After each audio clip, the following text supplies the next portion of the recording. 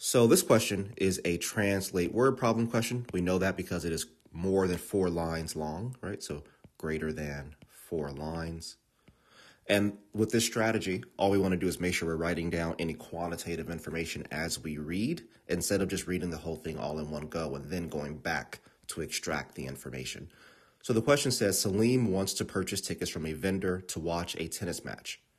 The vendor charges a one-time service fee for processing the purchase of the tickets. The equation T equals 15N plus 12 represents the total amount, T in dollars, Salim will pay for N tickets. So anytime I see an equation, I just like to rewrite it. So T equals 15N plus 12. Don't forget, the question does tell us that there's a one-time servicing or service fee, which really must be the 12 here, because again, the N here represents the number of tickets, so that's not obviously a one-time fee. That's a per ticket fee.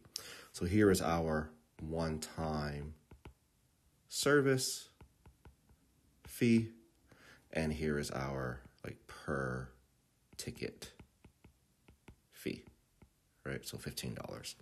What does 12 represent in the equation? Okay, so perfect. So kind of fall right into that because I'm thinking, how do I translate what I'm reading, right? So I have this equation and I'm already thinking, well, what does this mean, right? And what does this mean? Because I'm seeking to translate the meaning of what I've written. So we've already talked about the 12 being the one-time service fee. So let's look at the answer choices and see which one matches with that idea. So choice A says the price of one ticket in dollars. That's definitely not true because that's the 15, right? That's why it's multiplied by N.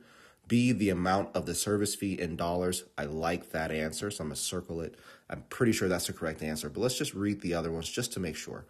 C, the total amount in dollars Salim will pay for one ticket. Nope, that's what T represents.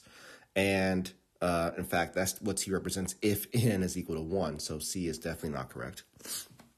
And D, the total amount in dollars Salim will pay for any number of tickets. Well, that's what T represents. That's what this equation represents. So D is gone.